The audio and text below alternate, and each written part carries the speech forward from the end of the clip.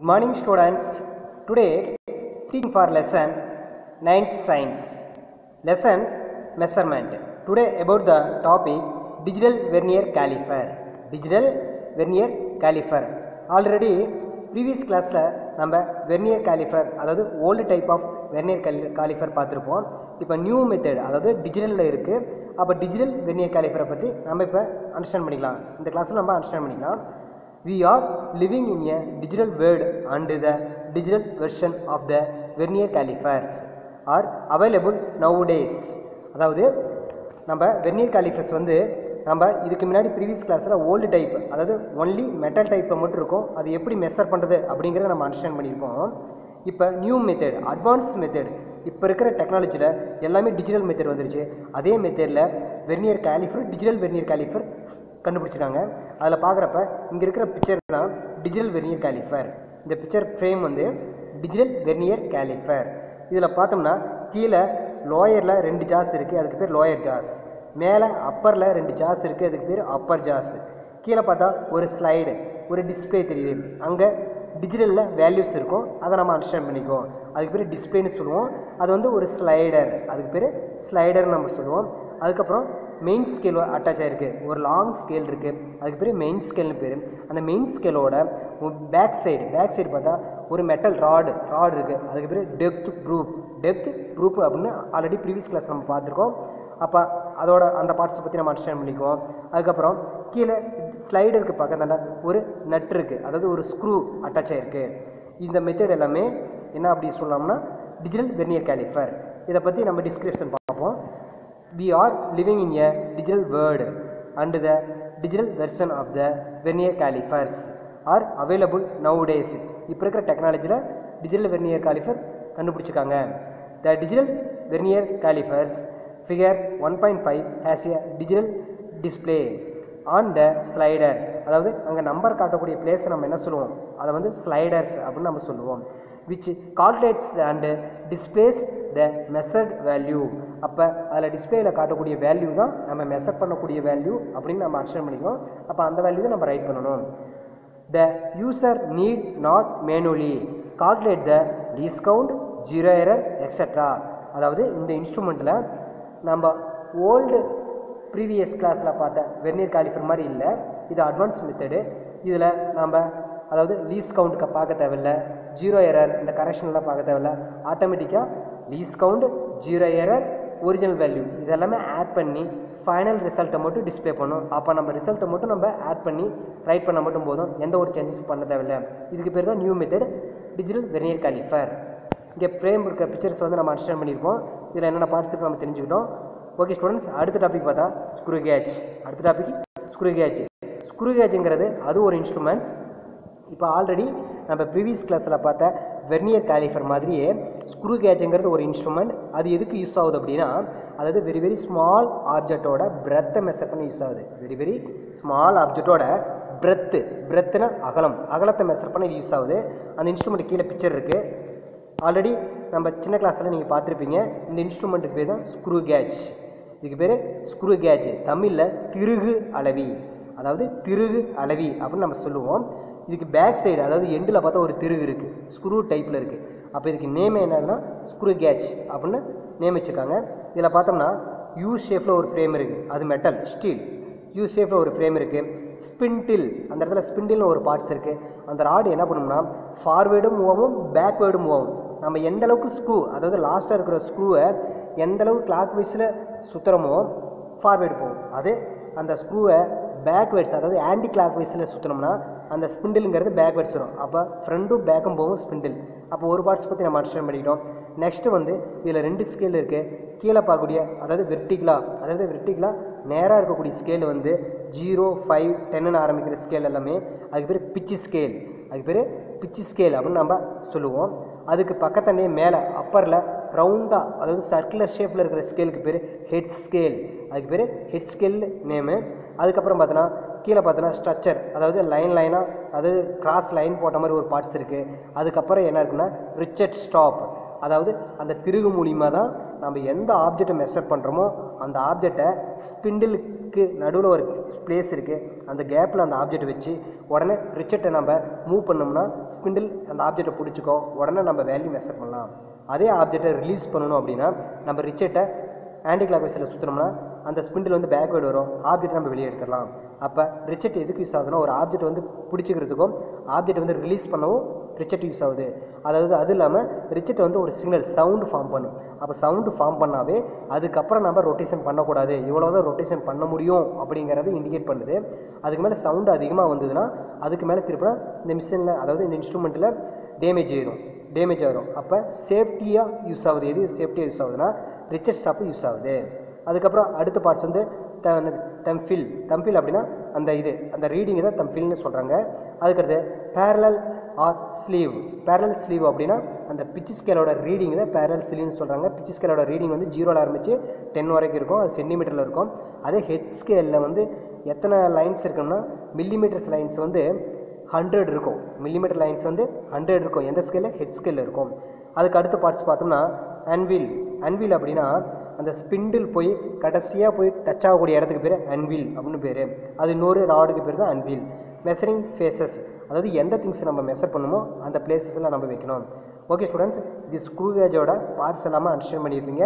இந்த இன்ஸ்ட்ருமெண்ட் வந்து very small ஆப்ஜெக்டோட பிரெத்தை measure பண்ணலாம்.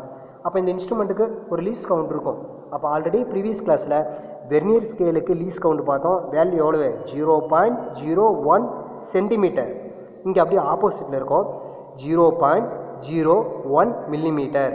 அதாவது 0.01 மில்லிமீட்டர் அப்படின்னு வந்தால் ஸ்க்ரூ கேஜ், அது சென்டிமீட்டரில் வந்தால் வெர்னியர் கேலிஃபர் அப்படின்னு நம்ம அண்டர்ஸ்டாண்ட் பண்ணிக்கணும்.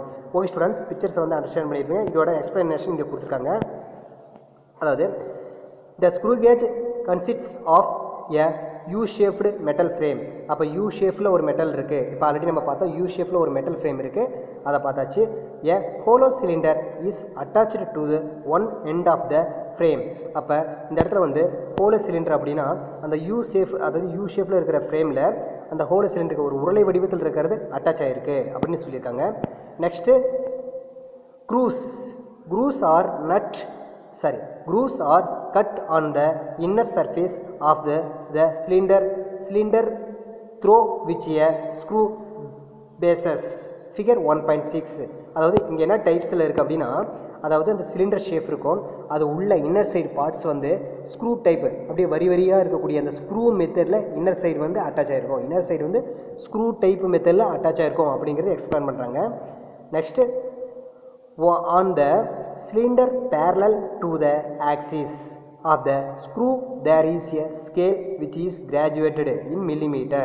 அதாவது இங்கே இருக்கிற ஸ்கேல் வந்து 2 ஸ்கேல் இருக்குது, ஒன்று ஹெட் ஸ்கேல் இருக்குது, ஒன்று பிச் ஸ்கேல் இருக்குது. பிச் ஸ்கேலோட ரீடிங் எல்லாமே மில்லிமீட்டர்ஸில் இருக்கும். அதாவது 0.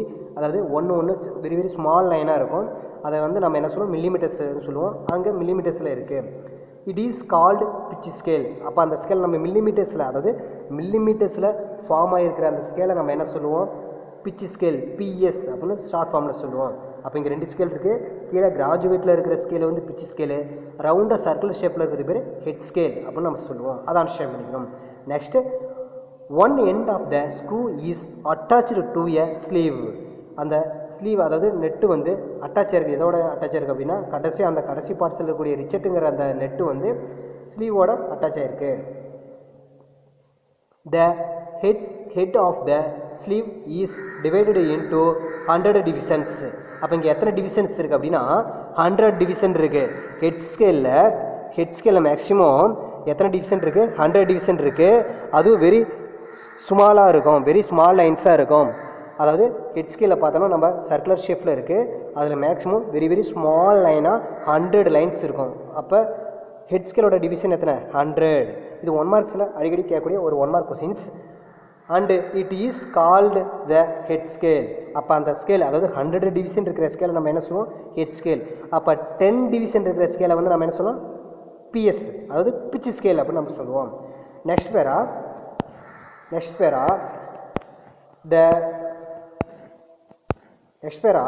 the end of the screw has a plane surface. The end of the screw has a plane surface. Spindle, அதாவது அந்த உருளை மாதிரி, அதாவது சிலிண்டர் ஷேப்பில் இருக்கிறது சுற்றும், அதை நம்ம ஸ்பிண்டில்னு நம்ம சொல்லுவோம். அது பிளேன் சர்ஃபேஸில் இருக்குது. A stud anvil is attached to the other end of the frame. அப்போ அந்த ஸ்டட்டுங்கிறது இந்த இடத்துல பார்த்தீங்கன்னா ஸ்டட்டுங்கிறது வேறு ஒன்றும் இல்லை. ஸ்டட்டுங்கிறது இந்த இடத்துல பார்த்தோம்னா ஃபஸ்ட்டு அன்வீல்னு இருக்குது பார்த்தீங்களா, அன்வீல்னு ஒரு பார்ட்ஸ் இருக்கும். அந்த இடத்துல பார்த்தோன்னா ஒரு சின்னதாக ஒரு உருளை மாதிரி ஒரு ஸ்க்ரூ டைப்பில் இருக்குது. அதுக்கு பேர் தான் ஸ்டட்டுன்னு சொல்லுவோம். அந்த ஸ்டட்டு எதாவது அட்டாச் ஆகிருக்கு, யூ ஷேப் ஃப்ரேமில் அட்டாச் ஆகிருக்கு. யூ ஷேப் ஃப்ரேமில் அட்டாச் ஆகிருக்கு. Just opposite to the tip of the screw, ஆப்போசிட்டில் இருக்குது, ஸ்க்ரூக்கு ஆப்போசிட்டில் இருக்குது. த screw head is provided with a Richard arrangement safety device. அதாவது ரெச்செட்டுக்குன்னு ஒரு நேம் வந்து சேஃப்டி டிவைஸ். அதாவது தேவைக்கு அதிகமாக நம்ம சுற்றினோம்னா ஒரு சவுண்டு வரும், சவுண்டு வந்தாவே நம்ம விட்டுறோம். அதுக்கு மேலே சவுண்டுக்கு அப்புறம் நம்ம சுற்றினோம்னா அந்த இன்ஸ்ட்ருமெண்ட் என்ன ஆயிரும், டேமேஜ் ஆயிரும். அப்போ இதுக்கு பேர் ரிச்செட்டுக்கு பேர் சேஃப்டி டிவைஸ் அப்படின்னு நம்ம சொல்லுவோம். To prevent the user from எக்ஸ்கட்டிங் a undue pressure, அதுக்கு அதாவது அளவுக்கு அதிகமாக அந்த இன்ஸ்ட்ருமெண்ட்டில் ப்ரெஷர் கொடுக்கறத தடுக்கிறது. எது தடுக்குது அப்படின்னா, அதாவது ஸ்லோ பண்ணுது, அதாவது தடுக்குது அப்படின்னு சொன்னோம்னா ரெச்செட்டுங்கிற பார்ட்ஸ் யூஸ் ஆகுது. அதை பற்றி எக்ஸ்பிளைன் பண்ணியிருக்காங்க. அதை பற்றி நம்ம அண்டர்ஸ்டாண்ட் பண்ணிட்டோம். Next topic using the screw gauge. நம்ம ஸ்க்ரூ கேஜ் எப்படி யூஸ் பண்ணணும், அதாவது ஸ்க்ரூ கேஜ் எப்படி நம்ம யூஸ் பண்ணணும். த screw gauge works on the principal that when a screw rotates. அதாவது ஸ்க்ரூ கேஜுங்கிறது எந்த பிரின்சிபலில் ஒர்க் ஆகுது அப்படின்னா அதோட தத்துவமே ஸ்க்ரூ மெத்தடில் சுற்றுது. அதாவது ஸ்க்ரூ டைப், அதாவது ஸ்க்ரூ மெத்தடில் சுற்றுது. அப்போ ஸ்க்ரூ தான் இதோட principal. In a nut the distance moved by the tip of the screw is directly proportional to the number of rotation. அப்போ நம்ம ஸ்க்ரூ, அதாவது நம்ம நம்பர் ஆஃப் அந்த ஸ்க்ரூவோட நம்பர் ஆஃப் ரொட்டேஷன் எந்த அளவுக்கு இன்க்ரீஸ் ஆகுதோ அந்த அளவுக்கு டிஸ்டன்ஸ் என்ன ஆகும், இன்க்ரீஸ் ஆகும். எந்த அளவுக்கு ஆப்போசிட்டில் ஏதாவது அந்த அளவுக்கு டிஸ்டன்ஸ் வந்து டிக்ரீஸ் ஆகும். அப்போ ரொட்டேஷனும் அந்த டிஸ்டன்ஸும் எப்படி இருக்குன்னா டைரக்ட்லி ப்ரொபோஷனல், ரெண்டும் நேருக்கு நேர் இருக்கும். இது இன்க்ரீஸ் ஆனால் அதுவும் இன்க்ரீஸ் ஆகும் அப்படின்னு சொல்லியிருக்காங்க. The next topic pitch of the screw. Next topic, pitch of the screw. The pitch of the screw is the distance moved by the tip of the screw for one complete rotation of the head. It is equal to 1 millimeter in typical screw gauges. அது என்ன சொல்லியிருக்காங்க அப்படின்னா, head ஸ்கேலுங்கிறது மேலே, அதாவது circular ஷேப்பில் இருக்கிற ஸ்கேலுக்கு பேர் head scale. நம்ம சர்க்குலர் ஷேப்பில் இருக்கிற ஸ்கேலுக்கு பேர், அதுக்கு பேர் ஹெட் ஸ்கேல். இங்கே இடத்துல டெம்ஃபில்னு இருக்குது, அதுதான் நம்ம என்ன சொல்லுவோம், ஹெட் ஸ்கேல்னு சொல்லுவோம். ஹெட் ஸ்கேல் வந்து ஒரு ரொட்டேஷன் போனால் அது எதுக்கு ஈக்குவல்னா 1 மில்லிமீட்டருக்கு ஈக்குவல். ஒரு ரொட்டேஷன் போனால் அதுக்கு பேர் எதுக்கு ஈக்குவல்னா 1 மில்லிமீட்டருக்கு ஈக்குவல். இது very very important one mark students, mark பண்ணிங்க. த டிஃபிகல் ஸ்க்ரூ கேஜ். பிச்சு ஸ்கேலுக்கு ஒரு ஃபார்முலா இருக்குது. பிச்சு ஸ்கேலில் வெரி வெரி இம்பார்ட்டன்ட் ஒன் மார்க்னு சொன்னோம்னா, பிச்சு ஸ்கேலோட formula pitch of the screw distance moved by the pitch by number of rotation by the head scale. Number of rotation by the head scale, very very important formula, mark பண்ணிக்கங்க. The next topic, least count of a screw gauge. Already நம்ம vernier calliper instrument, அதாவது previous கிளாஸில் vernier கேலிஃபரோட least count பார்த்தோம். இப்போ இங்கே screw கேஜோட least count value 0.01 millimetre. Very very important one mark, அதை தான் நம்ம இங்கே பார்க்குறோம். The distance moved by the tip of the screw for a rotation of a one division on the head scale is called the least count of the screw gauge. அதாவது மில்லிமீட்டரில் இருக்கக்கூடிய the distance moved by the tip of the screw for rotation of one division on the head scale is called the least count of the screw gauge. அதாவது என்ன சொல்கிறாங்க அப்படின்னா, head ஸ்கேலில், அதாவது பிச்சு scale இருக்கும், பிச்சு ஸ்கேலில் மில்லிமீட்டர் லைன்ஸ் இருக்கும். அப்போ ஹெட் ஸ்கேல் வந்து ரொட்டேஷன் ஆகிறப்ப ஒரு மில்லிமீட்டர் கோட்டை தாண்டிச்சுன்னா, அதாவது ஒரு மில்லிமீட்டர் கோட்டை தாண்டிச்சுன்னா அதை நம்ம என்னென்னு சொல்லுவோம், அதாவது அதோட லீஸ் கவுண்ட்னு சொல்லுவோம். அப்போ அது ஒரு மில்லிமீட்டர் கோட்டை தாண்டி எவ்வளோ டிஸ்டன்ஸ் அப்படின்னா 0.01 மில்லிமீட்டர் அப்படின்னு நம்ம அண்டர்ஸ்டாண்ட் பண்ணிக்கணும். அப்போ லீஸ் கவுண்ட்டுக்கு ஒரு ஃபார்முலா இருக்குது. Lease count of the instrument, LC, short ஃபார்மில் எல்சின்னு சொல்லுவோம். அப்போ அதோட formula value of one smallest pitch scale reading by total number of head scale reading. அப்போ நம்ம இதிலிருந்து என்ன சொல்லணும்னா, lease கவுண்டோட formula value of one smallest pitch scale reading by total number of head scale reading அல்லது division அப்படின்னு நம்ம சொல்லுவோம். அப்போ வேல்யூஸ் பார்த்தோம்னா வெரி வெரி இம்பார்ட்டன்ட் வேல்யூஸ், 1 மார்க்கில் வரக்கூடிய questions. LC equal to 1/100, LC equal to 1/100 equal to 0.01 millimeter. அப்போ 0.01 millimeter least count value. எதோட லீஸ்ட் கவுண்ட் வேல்யூ அப்படின்னா screw கேஜோட least count value. Very very important 1 mark students. Okay students, today கிளாஸில் அதாவது நியூவாக அதாவது என்ன கண்டுபிடிச்சி அண்டர்ஸ்டாண்ட் பண்ணியிருப்பீங்க அப்படின்னா டிஜிட்டல் வெர்னியர் காலிஃபர் பற்றி அண்டர்ஸ்டாண்ட் பண்ணியிருப்பீங்க. அதோட பார்ட்ஸை அண்டர்ஸ்டாண்ட் பண்ணியிருப்பீங்க. அதாவது டிஜிட்டல் வெர்னியர் காலிஃபரோட அந்த பார்ட்ஸு அண்டர்ஸ்டாண்ட் பண்ணியிருப்பீங்க. டிஸ்பிளே அதோட டெப்த் குரூப் இதெல்லாம் வந்து அண்டர்ஸ்டாண்ட் பண்ணியிருப்பீங்க. அது இல்லாமல் நெக்ஸ்ட் டாபிக் பார்த்தீங்கன்னா screw கேஜுங்கிற second instrument, very very important instrument அப்படின்னு சொன்னால் ஸ்க்ரூ கேஜ்னு சொல்லலாம். ஸ்க்ரூ கேஜ் இன்ஸ்ட்ருமெண்ட்டோட பார்ட்ஸு, அது எப்படி யூஸ் பண்ணணும், அதோட கண்டிஷன்ஸு, அது இல்லாமல் யூஸிங் இந்த ஸ்க்ரூ கேஜ், அதுக்கப்புறம் பிச் ஆஃப் த ஸ்க்ரூ, இதை பற்றிலாம் நம்ம என்ன பண்ணிக்கோம் அண்டர்ஸ்டாண்ட் பண்ணிட்டோம். ஓகே ஸ்டூடெண்ட்ஸ், நெக்ஸ்ட் கிளாஸில் நம்ம டாபிக்ஸ் என்ன பார்க்கலாம் அப்படின்னா least count of the screw gauge. Okay students, thank you to all.